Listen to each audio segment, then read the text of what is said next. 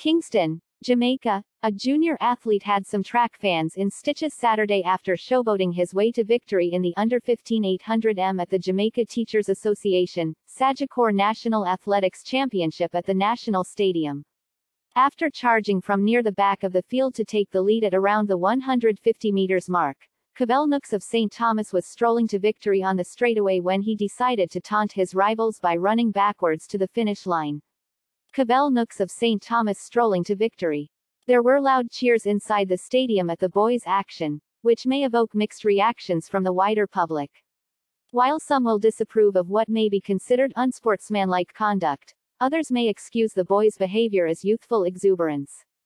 Tell us how you feel about his actions. Watch the video below.